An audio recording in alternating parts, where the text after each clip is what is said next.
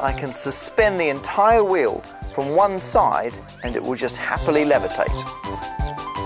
Place the coin on the table and then place a glass on top of it. And then all you do is take a jug of water, fill the glass, and the coin will disappear completely. Illusioneering. What's it all about? In this series of videos, we're going to show you how to do some amazing magic tricks. All of these magic tricks have either hidden science or technology or engineering making them work. So hopefully you'll learn something to entertain your friends with, but also some of the fascinating science and engineering behind them. Enjoy. Well, I can easily take this towel